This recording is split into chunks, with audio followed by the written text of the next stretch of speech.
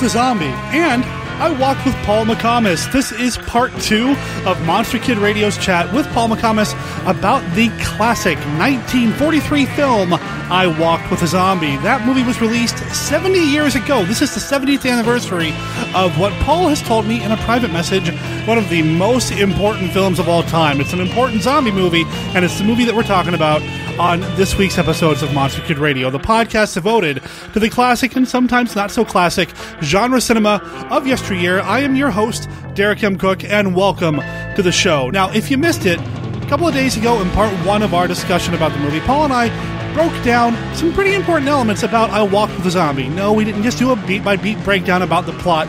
Guys, gals, you need to see the movie for that. And it's just over an hour long, so you've got no excuse. In part 2 of our discussion, we're going to talk a little bit more about the movie, but we're also going to talk about voodoo films, which is another area of expertise for Paul. We're going to talk about other voodoo movies, including another zombie movie that I happen to really like. And then we kind of go all over the place, and it's a great discussion. We talk about blaxploitation films, we talk about remakes, we just talk about a lot, and you're going to have to listen to the rest of our conversation later in this episode to hear it all. Now, you can find Paul at his website at paulmccomas.com, or you can follow the link in the show notes over at our website at monsterkidradio.net. Also on our website, you can find links to our Live 365 page, our YouTube page, as well as our contact information. Our email address is monsterkidradio@gmail.com, and our voicemail line is 503-479-5MKR. If you have any thoughts about anything that we've talked about on the show, or any suggestions for things you want to hear us talk about in the future, drop me a line. You'll also find a link to the band Guantanamo Bay Watch. It's their song, Barbacoa, that opened this show, and you'll hear that song in its entirety at the end of this episode, or you can just pick it up off their album, Chest Crawl. You can find out more about them at GuantanamoBaywatch.com, or again, follow the link in the show notes. Now, I promised you a couple of days ago in episode 48, I was going to remind everybody how they can enter to win an original piece of artwork from sculptor, previous guest of Monster Kid Radio, and all-around good guy, Tom Biegler. Now, he has created a diorama, 2 silicates from the movie Island of Terror that we talked about here on the show in episodes 44 and 45 earlier this month. If you go back to those episodes and look at the episode image that appears on our website, or when you download the show, it's actually the image that appears when you're playing it on your MP3 player, you can see the original artwork. Tom has donated this original sculpt to the show, and we want to offer you an opportunity to win this original piece of artwork. Here's how you enter. Email me at monsterkidradio@gmail.com, your name, your mailing address, and then the name of a movie that's been released within the past 10 years that you think is Monster Kid friendly. Obviously, a lot of horror movies over the past several years probably don't have that Monster Kid aesthetic. However, there have been some, and as evidenced by the entries that I've gotten so far, there are some that I haven't even considered. So go ahead and email me your name, address, name of a movie at monsterkidradio@gmail.com. I will put all the entries into a drawing, and in December we'll announce the winner. Now, the deadline for this contest for the original sculpt of 2, well, actually, I guess technically it's 2.5 silicates from the movie Island of Terror, starring Peter Cushing, directed by Terrence Fisher, is November 30th. I'll remind everybody about the 50 review challenge that we've got going on at the end of this episode, after we finish speaking with Paul McComas about I Walked with a Zombie and a whole bunch of other stuff, right after this. Hammer Film Productions began in 1934, and after producing almost 200 films and television programs, the studio is still releasing and re-releasing new and classic film titles. 1951 Downplace is the podcast that brings you the story of the great Hammer films, one movie at a time. Here are your hosts, describing what Hammer means to them. First is Casey. Hammer means the beautiful and glamorous women of Hammer horror, the engaging storytelling, and amazing period films. Joining him is Derek. Hammer means the incredible work of actors like Peter Cushing, Christopher Lee, and even Michael Ripper. The gothic storytelling, the incredible music, and the set pieces. And finally, here's Scott. Hammer? Wasn't that an 80s cop show on ABC with David Raish? This boy has a lot to learn. Join our hosts as they make their journey through the Hammer Films catalogue and discuss each film with critical opinion, historical facts, production notes, and other information about these classic films. 1951 Downplace can be found in iTunes or their website, www.monsterkidradio.net. 1951downplace.com. Wait, that was Sledgehammer. 1951 Downplace, the home of Hammer Films discussion.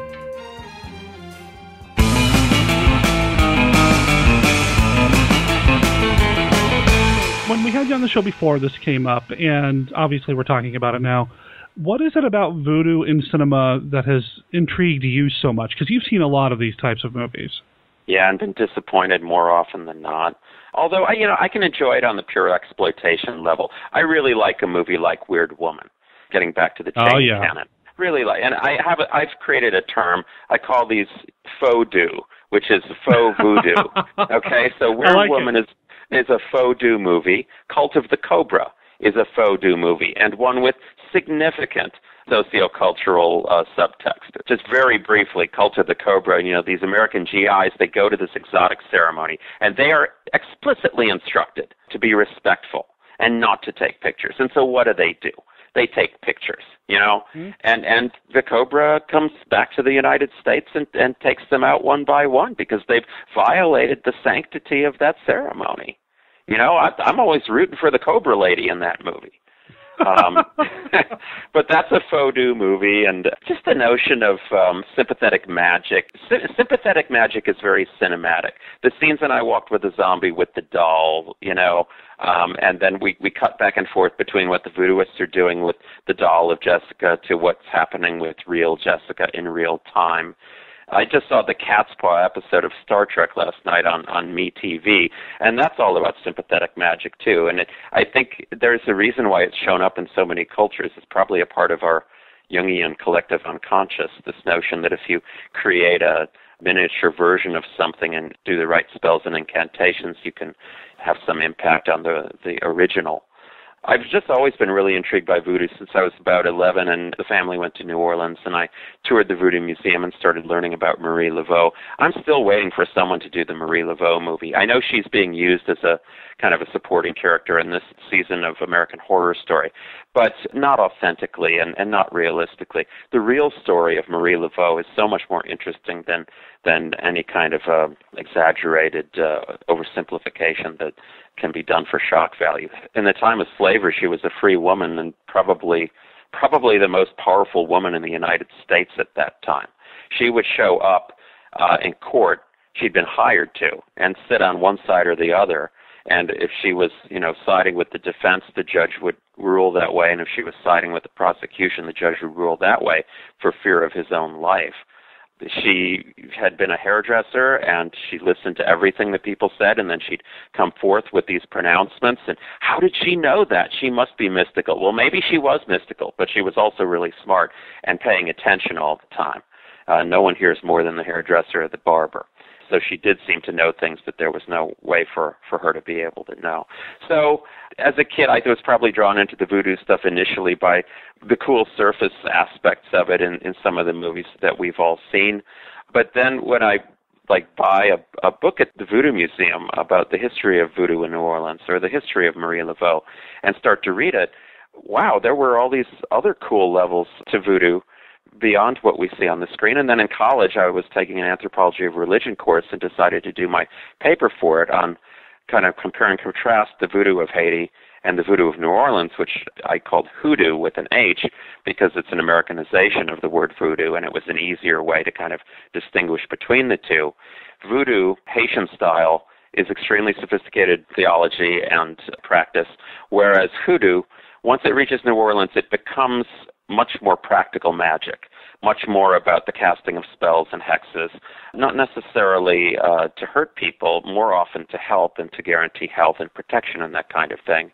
But some of the sophistication dropped away. I think it got lost in the translation. American New Orleans style voodoo is, or hoodoo is a little bit of a Xerox copy, and some of the cooler details of it have sort of faded away. Well, at least they've got her as a hairdresser on American Horror Story. I mean, at least that told them, right? Yeah. I don't know if that was intentional or they just kind of lucked into that, but yeah. Oh, no, it's intentional. They're definitely using some of the actual historical Marie Laveau. In this case, the true story is such an interesting one. I would love to see Angela Bassett playing the real-life Marie Laveau without all of the kind of over-the-top inventions that American Horror Story is adding to the mix. Oh, boy, yeah. I mean, my first experience with anything regarding Marie Laveau was reading about her in Doctor Strange comic books, not really realizing that she was a real person and that sort of thing. So, I mean, obviously from there I kind of branched out and learned more, but... Yeah. And she was the first of two. There was Marie II, her daughter, who took over upon Marie's death. And to this day, I mean, I've been to their graves in the St. Louis Cemetery in New Orleans. To this day, every single day, people go up and lean pennies against those tombs or draw an X on them with a red stone and ask for favors. There are still an awful lot of people in New Orleans who communicate with Marie and her daughter on a regular basis. Other than I Walked with a Zombie, what are some other, I don't know, good voodoo representations of voodoo in film? I can't think of many myself, but they're few and far between. They really are. They tend to veer towards the exploitative and voodoo as some version of Satanism, which is ridiculous. Voodoo comes half from Catholicism and half from African religions. Yeah, I mean they've got their Loa, their whole network of gods, and many of the Catholic saints show up in that network of Loa. Is it polytheistic? No more so than Roman Catholicism. If Roman Catholicism is polytheistic, then so is voodoo. And if Catholicism is not, then neither is voodoo. As I understand it, it emerged in Haiti after Protestant missionaries had attempted to convert the so-called heathen. The Catholics were a little more canny about it and said, you can hang on to what you believe, but why don't you believe in this too? And voodoo is what emerged from that synthesis. So talk about living in two worlds, and talk about limbo, and talk about suspension between two realities. Voodoo is that inherently. Well, and even in this movie, there's that moment where the little boy is seeing the mother, and she's like, how are you going to get into heaven if you've got one foot in the voodoo still, you know? That's right, as if they're mutually exclusive. Right. Yeah, other good voodoo movies, you know... I could talk about some good Fodu movies, but to my mind, unless I've missed something, this is the good voodoo movie. Okay, you know what? I'll give you one more. Okay. And that's the blaxploitation film Sugar Hill. Yes, I love Sugar Hill. Yeah. Probably for all the wrong reasons, but I love Sugar Hill. It's not as authentic to true voodoo as I Walked with a Zombie is, but it gets some things right. You know, and I love Baron Samedi, the trickster, the way he's portrayed in the film. I love that Sugar uses the zombie army as a force for good, at least from her point of view, and from my point of view watching it. She's using them to avenge the killing of her lover by the White Run drug ring and to take down the White Run drug ring. Yeah, in a weird way, despite the cobweb-covered zombies rising from their graves with machetes, they're a force for good. Yeah. Actually. Yeah, and actually, since we've gone that far, there's another blaxploitation film, Scream, Blackula Scream, that is a pretty decent voodoo movie. It's the second of the two Blackula films with William Marshall. I haven't seen that in years. This one takes place in New Orleans, and it's got a significant voodoo element. And certainly it handles voodoo better than, say, Live and Let Die does, you know. Because at least the blaxploitation films, they're from a black point of view, so you're not going to get the same kind of denigration and insult to voodoo that you do from something like a Bond film. But there's a big gap between I Walked with a Zombie at the top of the pantheon, and you go down a ways and you get to Sugar Hill. Yeah. There's just not anything that I can think of in between. I was really disappointed in The Serpent and the Rainbow when I heard that they were turning the book into a movie. Well, but then wasn't it a George Romero film? So it's going to Wes Craven. Oh, Wes Craven, that's right. It's a Wes Craven film, and so you know that it's going to go towards the shock and away from the nuance. I mean, I liked Nightmare on Elm Street, and I like some of what Craven has done. I just wish sometimes that people would, like Tourneur did, and the screenwriters, stick a little bit closer to real voodoo, because you don't really have to distort it to make it interesting. It's inherently really interesting. You know, the word is Wade Davis was not overly pleased with the final result of The Serpent and the Rainbow. Yeah, I imagine not. Now, have you seen Oh, God. I'm going to bring it up, and by even talking about it, I give it power. The 2002 remake of I Walked with a Zombie, Ritual. Oh, my God. I was not aware that anyone had tried to remake I Walked with a Zombie. The people behind the Tales from the Crypt TV show. Oh, great. It was to be the third in their theatrical run of Tales from the Crypt films, but because the second one of that series bombed so badly, it got shelved. Somebody else picked up the rights, released it, stripping the Crypt Keeper introduction out of it. When it was released to DVD, the Crypt Keeper stuff was put back in, and, he's sitting there in the dreads at a poolside in Jamaica or whatever, Haiti, I guess. Yeah. Yeah, Jennifer Grey plays the nurse in that. Okay. And so did they screw it up royally, I'm guessing? There is not a lot of subtlety. I mean, it's... do any zombies commit murders in it? I saw it once. Yeah. I saw it once when I covered it on my old podcast, and I haven't seen it since. I do remember the cast was interesting. Jennifer Grey, Craig Sheffer, Tim Curry pops up.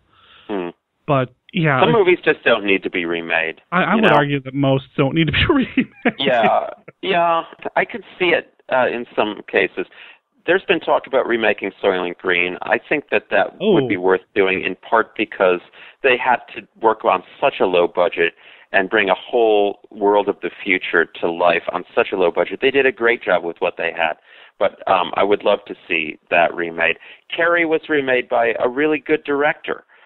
Kimberly Pierce, whose directorial debut, Boys Don't Cry. I can't think of a better directorial debut in recent years. Did you see the new Carrie? No, it was on our list, and we just never got around to it.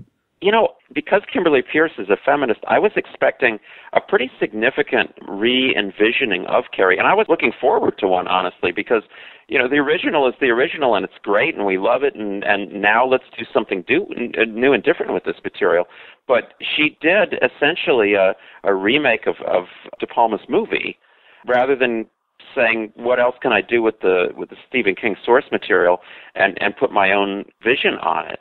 So, I don't know. I suppose remake I Walk with a Zombie if you're going to be even more racially responsible and even more to the point about what Tourneur was doing. But if what they did was turn it into a run-of-the-mill genre film, then that's a real mistake. Because when I get ready to teach this film, people always roll their eyes when I mention the title. It sounds like an exploitation film. It does. It's got that title. Yeah. But...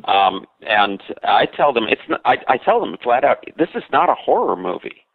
I can call it many things. It's a psycho-spiritual thriller. It's a psycho-sexual drama. It's about the legacy of slavery. But it's not really a horror movie to me, because the character that you would assume would be the object of horror, Carrefour, doesn't hurt anybody and is more of a conscience than anything else in this film. So, do you consider I Walked with a Zombie to be a horror film?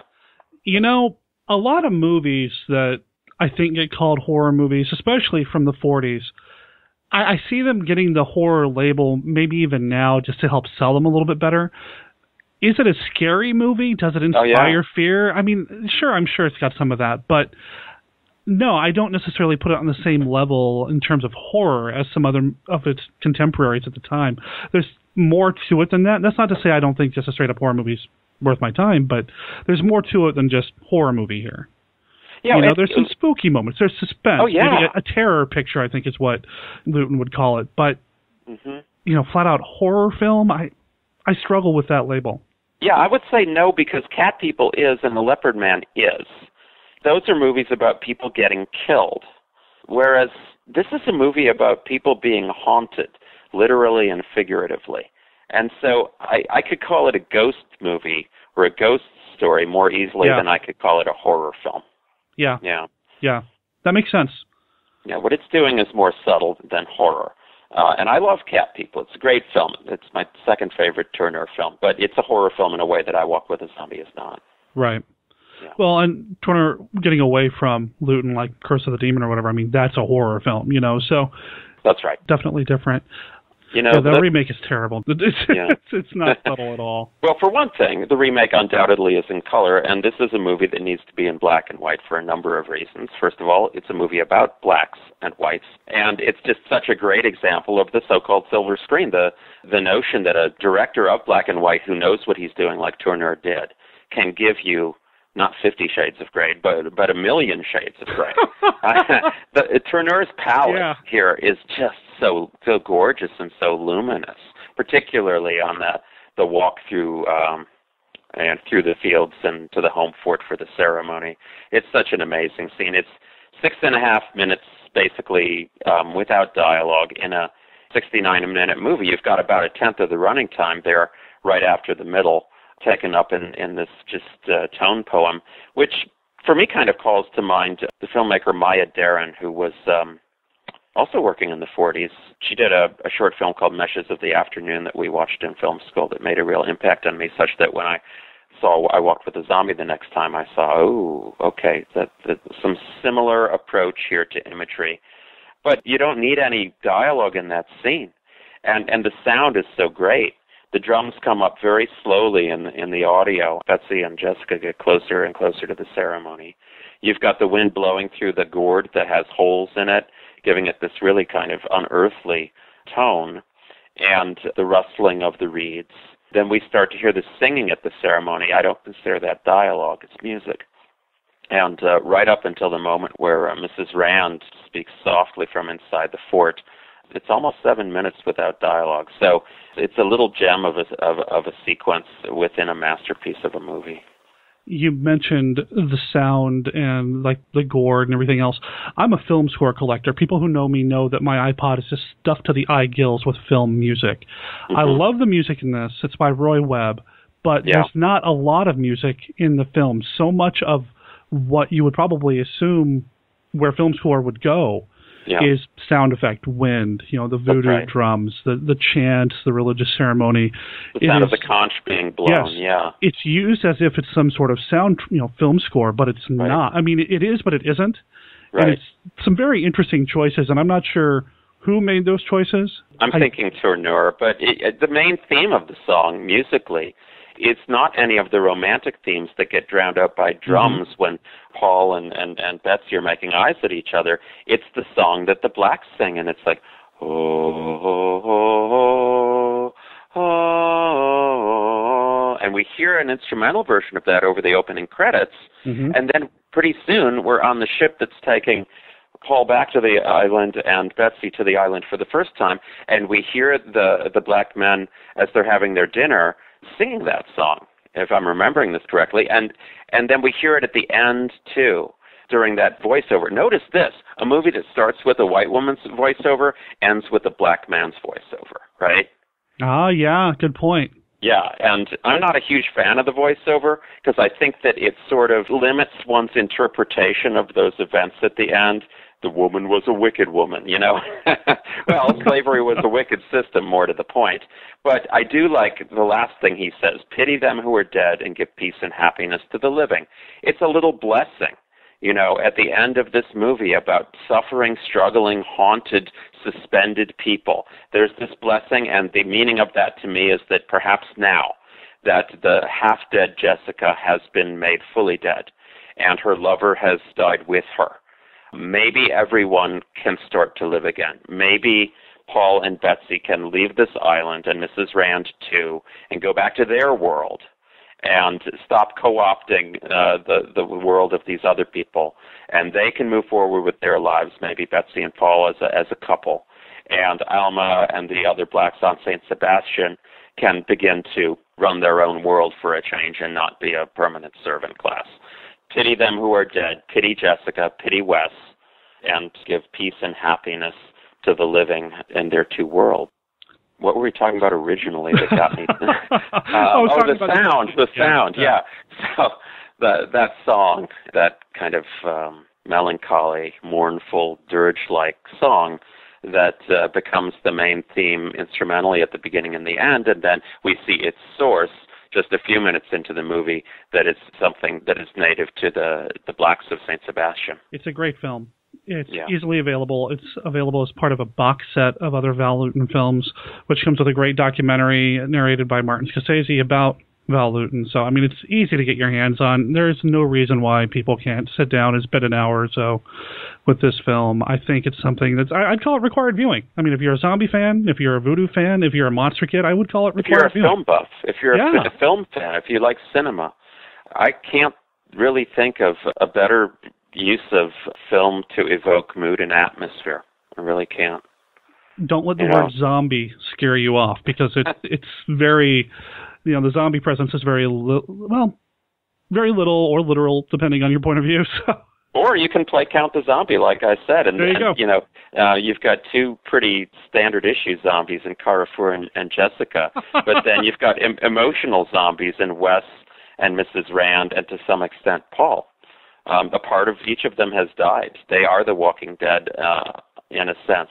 And speaking of zombies, you younger people don't go expecting cannibalism. No, not at all. No zombies harm anyone in this movie. Zombies, rather, are the result of people having been harmed by an illicit relationship in one case, by an evil system of subjugation in another. These are not George Romero's zombies. Not at all. Yeah, I like Romero's zombies. Sure. I especially like Dawn of the Dead, the original Dawn of the Dead, which I think has a lot to say about consumer culture. Literally, consumer culture.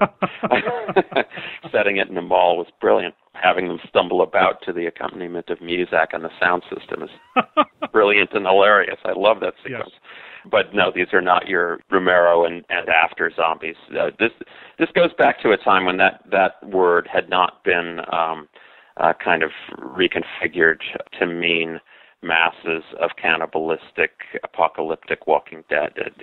It's at a time when zombie still was part of the voodoo canon. Yeah, talk about your loss of identity there, how the word zombie got co-opted, and no disrespect. I wouldn't have done a 5-year run of my other zombie podcast if I didn't love some of these other more modern zombies. But even during the run of that podcast, I always said, and I still believe that to this day, I really wish there were more voodoo-style zombie films. I wish there were more supernatural zombie stories out there, and I get my fix in things like White Zombie, or I Walked with a Zombie, or the sequel, Zombies on Broadway, right? starring Darby Jones as a zombie, so I guess it is a kind of sequel. Yeah. Does Sir Lancelot show up in that one too? But see, I'm kidding. It's not a sequel. There are some nice stylistic touches to White Zombie, and of course we all love Lugosi. But I really put I Walk with a Zombie in a whole nother category than White Zombie, because it's hard to see voodoo in White Zombie as anything other than a force for evil, right? That's a good point. That's a really good point. Yeah. Whereas it is largely a force for good in I Walked with a Zombie. That's a really good point. I would put them at the very top. If I were to pick my favorite pre-Romero zombie films, it's those two right there. Yeah. I Walk with a Zombie and White Zombie. Now, last week on Monster Kid Radio, we had Steve Sullivan on talking about his novelization of White Zombie. Yeah. So, go back and listen to that if you're interested in hearing a little bit more about that. But, I loved having Paul on to talk about I Walked with a Zombie this week on Monster Kid Radio. He mentioned it when we had him on the show before. He loved the voodoo films, and I think I learned something. We didn't get to just chat about a movie, which I'm all about doing, but when I have Paul on the show, I'm always taking notes. Oh, you're very kind. You're very kind. White Zombie's a better movie than Sugar Hill, but Sugar Hill's a better voodoo movie. How's that?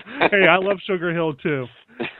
Now, we didn't talk about this at the very beginning because we dove right into I Walked with a Zombie. Yeah. But since the last time we had you on the show, your book has won an award. Can we talk about that real quick? Oh, sure. Thank you. Yeah, Twist My Arm. I'll mention that. So the Halloween Book Festival is held annually for genre books, and it's operated by JM Northern Media of Hollywood, California.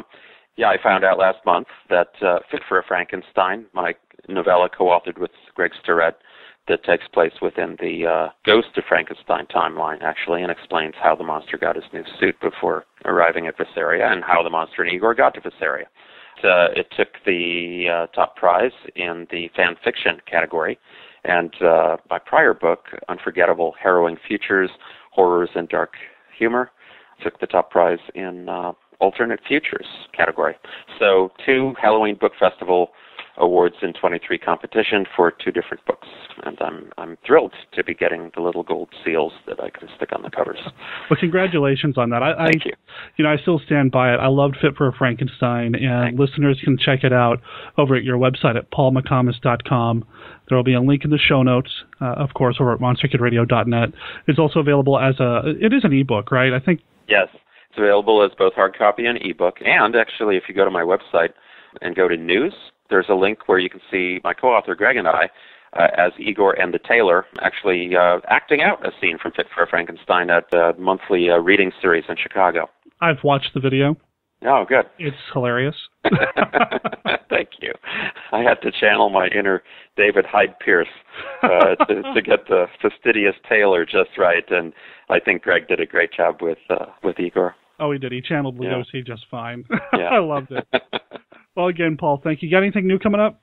Yeah, it looks like 2014 is probably going to be the year that Logan's Journey, the Logan novel that Logan's Run author William F. Nolan and I co-authored, is going to be coming out. And fingers crossed, it looks like it might come out first as an audiobook, hopefully read by Jenny Agutter. That's what we're shooting for. Wow. Yeah. Well, that'll be very cool. Fingers and everything else crossed then. Yeah. Much Everything success. we have two of, yes. Excellent. And if you know any voodoo chants or anything that might help. Eshibarako Moshiba.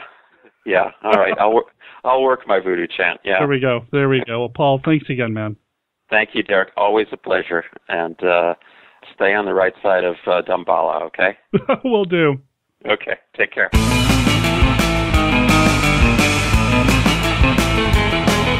I cannot stress enough two things. One, if you have not seen I Walk with a Zombie, you need to. It's a fantastic film. And two, thank you to Paul McComas for coming back to Monster Kid Radio to talk about this movie. We are planning to have him back again at the end of our conversation after I stopped recording. He and I were talking a little bit, and we came up with what our next topic will be the next time I have him on the show. So stay tuned for more Paul McComas, and stay tuned for new episodes of Monster Kid Radio. Next week is episode 50. We're hitting the big 50 on Tuesday of next week. That'll be dropping into your iTunes and however else you download or listen to the show on November 26th. I'm going to have Scott and Tracy Morris back on the show. They spent an incredible 2 days at the Historic Artcraft Theater in Franklin, Indiana for a 6-movie, 35mm print run of some original Universal Monster movies. And some of these movies are movies that they had never seen. So they're going to tell us a little bit about the event, and then we're going to talk about these movies that are leaving an impression on these two for the very first time. I'm excited to share that with everybody next week. Now, while I am planning a special feedback episode, I did get an email that I wanted to respond to quickly from Larry C. He sent me the following question by email. Derek, how about a review of the movie Goonies? So here's the thing. I love Goonies. I live in Oregon, and I can't be an Oregonian without loving the movie Goonies since it was shot here, although you might need to take a corner off my Oregonian geek card because I've never been to Astoria where they shot the film, or at least not to look around. I really need to check that off my bucket list. As far as covering the movie here on Monster Kid Radio, while it's a fun movie, and it's something that I really do enjoy and watched over and over and over again when it came out on video, I don't know if it necessarily fits the Monster Kid Radio aesthetic. You know, on Monster Kid Radio, we cover a very specific type of film. And one of those qualifiers is that the movie came out during the classic era of monster movies. And just to kind of peel the curtain back a little bit, when I look at movies to cover here on the show, I typically go from, well, the birth of cinema to around 1968, because that's when Night of the Living Dead came out and kind of changed horror cinema forever. Now, The Exorcist really kind of put the lid on the classic era for me anyway. That's not to say I don't like those movies. I love them. But as far as what we do here on Monster Kid Radio, we really try to stick within that era. That said, we may every once in a while get outside of that era because there are some movies that I want to talk about on Monster Kid Radio that are incredibly relevant, like Matinee or The Monster Squad, and eventually we'll talk about those movies. Or if there's a monster movie from the 70s that features people that are known for their Monster Kid movies, like John Carradine or Lon Chaney Jr., specifically I'm thinking of Horror of the Blood Monsters or Dracula vs. Frankenstein, yeah, I'll cover those here too. On top of that, I'm planning a special series of episodes devoted to some topics that would still be relevant while still holding onto those Monster Kid trappings, Is that the best way to put it? I'm also planning some other things down the line that might kind of branch out from that. And that's not to say that I won't do a Goonie special, especially if I ever do get around to visiting Astoria, Oregon, and checking out the locations for the Goonies. Because, man, like I said, I love that movie, and that's one of the tapes that I probably wore down to the videotape magnetic threads, playing it over and over and over again in our old Beta machine growing up. And speaking of correspondence that I've received from some of our listeners, we also received a message from Joe Badon. He is involved in a Kickstarter project that I wanted to mention here on the show. The Kickstarter project is a comic anthology called Memoirs of the Mysterious. So here's why it's important and why I wanted to talk about it here on Monster Kid Radio. 1, Joe Badon's a good friend of the show. 2, Joe Badon is not the only Monster Kid Radio listener who's involved in this project. This is a digital comic, and each story is introduced by Dr. Gangrene. That's right, Larry Underwood, who's been here on the show before, is presenting each of the stories in the Memoirs of the Mysterious comic. The graphic novel is in the vein of The Twilight Zone, The Outer Limits, and EC Comics. So that's right up Monster Kid Radio's alley. I wanted to share that with everybody. There will be a link to this Kickstarter page in the show notes. When this episode goes out, there will be 22 days left in the Kickstarter. Now, they're only trying to get to $1,000. That's all they need. They still need your help to make this project a reality. Go help Joe, go help Larry, and go help all the future readers of Memoirs of the Mysterious, because it just looks cool. And finally, our 50 review challenge. I know people can listen to the show through Stitcher on their smartphone, and I know people can download the show from our website, play it on their computer, various MP3 players, or whatever. But if you download the show through iTunes, I'm going to ask that you spend 30 seconds and go leave us a review in the iTunes store. Here's the deal. If we get to 50 honest reviews in the iTunes store, I'm launching a new special Monster Kid Radio spin-off show. It will have a monthly release schedule. It will be about a very specific topic within the Monster Kid Radio wheelhouse proper, and I'm excited to get this going. So please, if you haven't already done so, consider dropping us a review. As of this recording, we still have 24 reviews, and I appreciate every single one of them, and I've read every single one of them, and have taken everything to heart, the good and the critical, and I really appreciate all the honest feedback about the show. So please leave us an honest review in the iTunes store if you haven't already done so and you're an iTunes user. Once we hit 35 reviews, I will announce what this special spin-off show will be. Monster Kid Radio is a registered service mark of Monster Kid Radio, LLC. All original content of Monster Kid Radio by Monster Kid Radio, LLC is licensed under a Creative Commons Attribution, Non-Commercial, No Derivations 3.0 Unported license. Of course, that does not apply to the song Barbacoa. That belongs to Guantanamo Baywatch. It can be found on their album Chest Crawl, and it appears in this episode of Monster Kid Radio with their permission. Talk to you next week for episode 50.